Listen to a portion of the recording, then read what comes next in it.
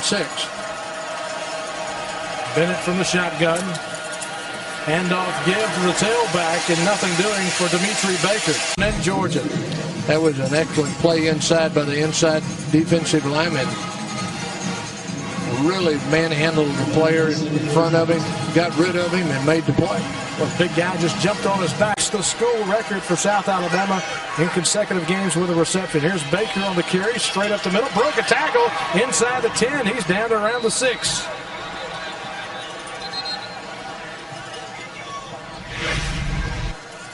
South Alabama's done a very, very good job in, with this drive.